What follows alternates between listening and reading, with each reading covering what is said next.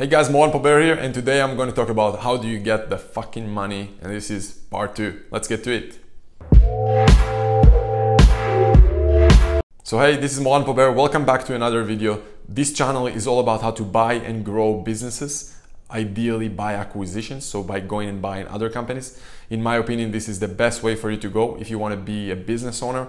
Many people talk about starting businesses from scratch, and I am here to show you in this channel that you can go and buy existing profitable business and literally spend the same amount of time that it takes you to get a client even. You can instead go and buy existing business. It will take you the same amount of capital even sometimes or less, and it's just more fun.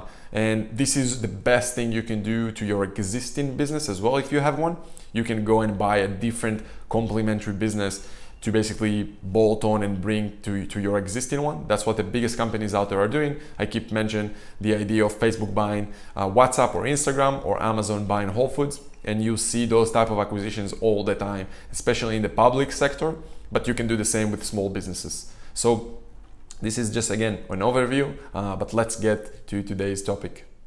So this is the second part of the videos on how to get the money for your deals. And again, many people talk to me and they tell me, hey, I'm looking for deals, I'm talking to business owners, but okay, let's say we move forward on a deal. How do I get the money to actually pay for those deals? And today we're going to talk about a few different, or more opportunities for you to use when looking to buy businesses. And the first thing we're going to talk about today is cash flow lenders. So let's talk about them a little bit. So cash flow lenders basically loan you money based on the business predictable profitability.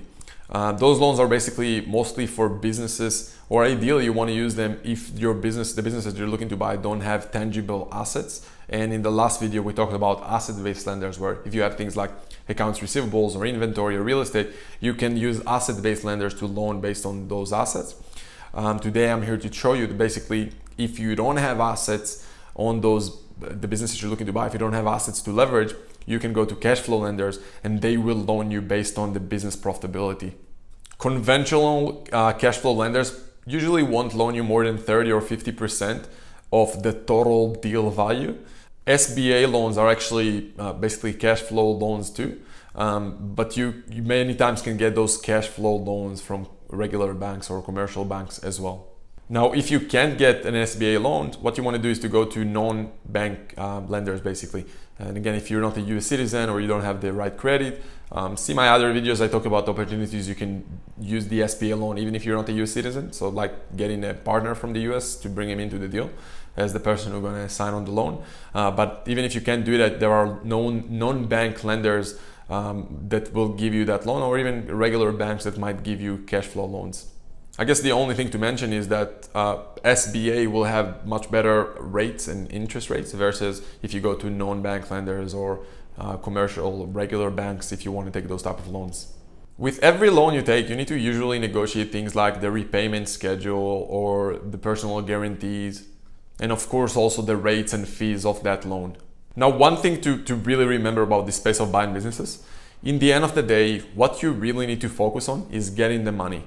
So if you have rates that are, I guess, not the best, but they're still going to fund the deal, you shouldn't care about that. Like if your rates, the rates and the interest that you need to pay to get that loan, basically going to destroy your deal just isn't good deal enough, and you need to look for different deals.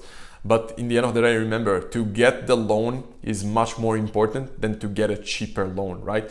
You need to get the money. You don't care if you get a cheaper money, right? You see what I mean? You want to do the deal, whatever it takes. So don't really dwell or spend too much time on, I guess, figuring out the interest rates and all that shit.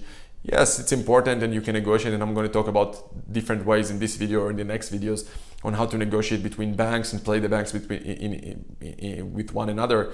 But in the end of the day, remember, your goal is to buy the business and you need to get that money to buy that business. So that should be your focus. Interest rates and all that stuff, yeah, it's good to I guess, negotiate and try to get the best deal, obviously.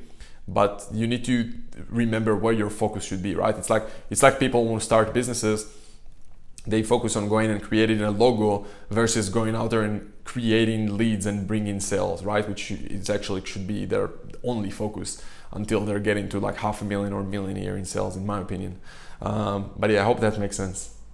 Now you need to remember that in the end of the day, the internal credit committee is basically those in the banks that decide on if and how much you're going to get for those loans. So the person you're going to talk to, the banker or whoever you're going to talk to in the financial institution, is usually just going to be the salesperson. And then you're going to go to the committee to basically present your deal to them, and they'll try to give you the best deal that they can. Now, what you'll find out is that many times two different banks will give you basically a different offer on the same deal.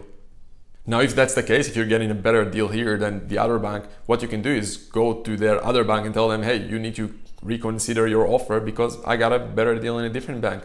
And that's how you play between banks. You're going and tell them, hey, look, here's what I got here, here's what I got there, and just try to get eventually, obviously, the best deal that you can.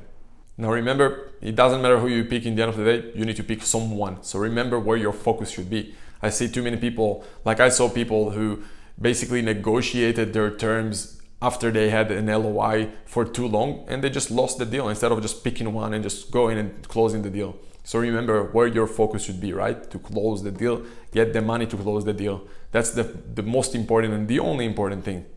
Only at this stage, so I'm talking after you have an LOI, you're getting legit proposals on your deal. That's probably when the institution will want to see more kind of like projections on your business and what you expect to make with that business. So they want to make sure that your business can cover their loan, right? Just makes sense. But that's initially when you just start to talk to institutions, you don't even need that. You just need to give them their financials, the business financials, and get proposals based on that. Now, at this stage, when they're actually serious about giving you the loan, obviously they'll want to make sure you have the right team, the right people behind you with the experience who already did deals. If you don't have experience, it's going to be hard for you to sell yourself. But ideally, you want to have people with experience in doing deals, ideally people with experience in the sector. They want to see and make sure that you have a team behind you that's going to cover their loan. Otherwise, they're not going to feel certain and they probably won't give you the loan. Eventually, you also need to negotiate covenants in your loan. You want the covenants because this will basically give you the option to miss your projections, and then you just make sure you're avoiding, I guess, bad circumstances in the deal. So yeah, I want to keep it short and really focused on each of those videos. So this one is, I guess, more focused on cash flow lenders and the opportunities where you can use them. Obviously, remember, you want to use cash flow lenders, especially when you don't have tangible assets in the deal, when you can't raise capital on the receivables and inventory and real estate and things like that. And in that case, you need to go and find other sources, and cash flow lenders are great sources for that. So yeah, hope you enjoyed it. We're gonna do, I guess, at least one or two more videos in this, I guess, some kind of a playlist on how to get money for your deals. But yeah, that's it for today. I hope you enjoyed it, and I'll see you soon. Hey guys, Mohan Pobera here, and thank you very much for watching this video. If you like this video, please like, subscribe, comment below, help me grow the channel, because the more you help me grow the channel, the more deals I'll be able to do, and the more I'll be able to give you more value. So please, if you didn't yet, like the video right now, subscribe right now, and comment below on this video. Let me know your thoughts. And also check in the description below this video, there's a text description where you can have a link to a free business buying mastermind group that we have on Facebook. Join it right now if you're not in it yet. There are amazing people in there, people who are looking or doing deals on a regular basis, and you can be part of this conversation. So go to the description right now. Also, I'm looking to create daily videos on the topics of buying and growing businesses, and I need your help on having ideas for more topics. So in the description below, you also see a link for a survey where you give me your biggest question. You just fill in your personal details, and I'll create a personalized video for you based on your specific question. So help me with that. Put your details below in the survey and give me ideas for videos. Do it right now after you join the Facebook group.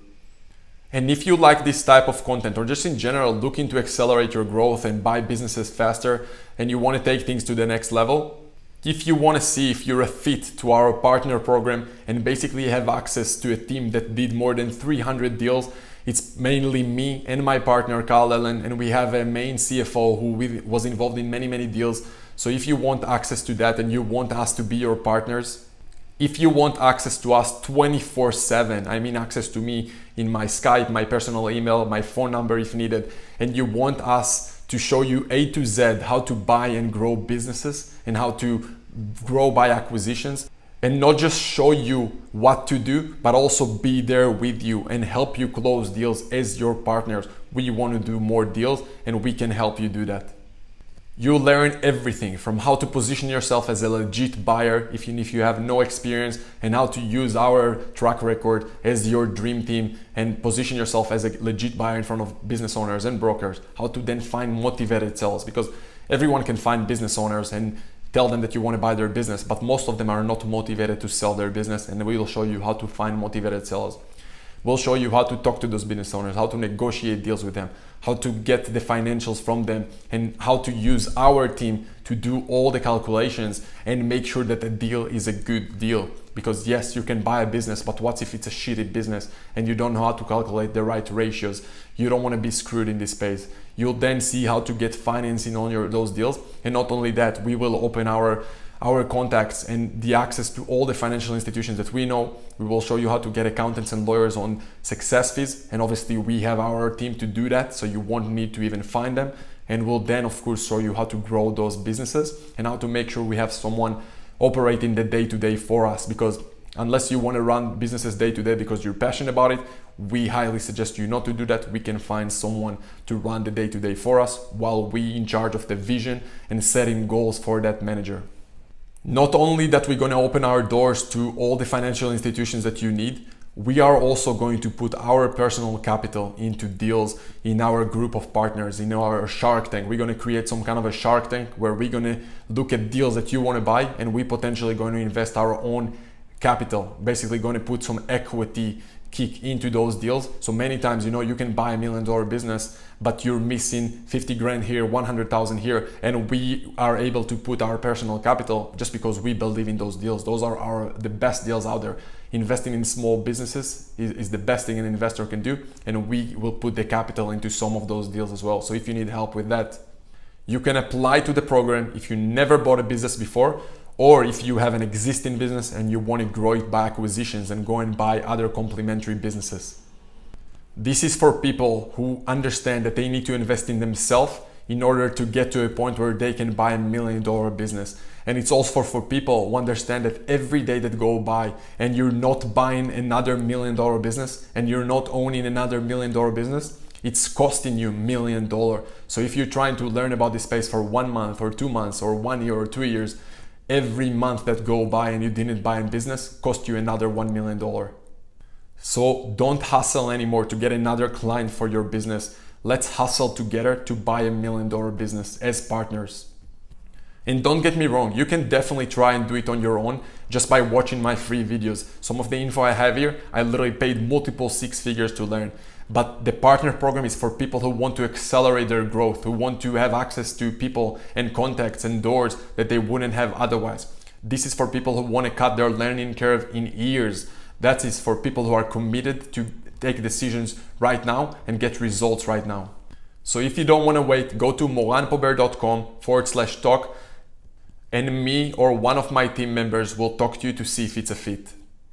The worst case is that you'll get a better clarity on your next steps in the space of buying businesses, and we'll give you all the advice that you want. The best case is that you'll have access to a team that did more than 300 deals who will buy with you as your partners, your first or second or as many businesses as you want with you as soon as possible. So if you want, go right now to moranpober.com/talk, and I'll talk to you soon. I hope you enjoyed this video and the other videos on this channel. Like, subscribe, comment, help me grow the channel, help me buy more businesses so I can help you buy yours as well. Hope you enjoyed it, and I'll see you soon.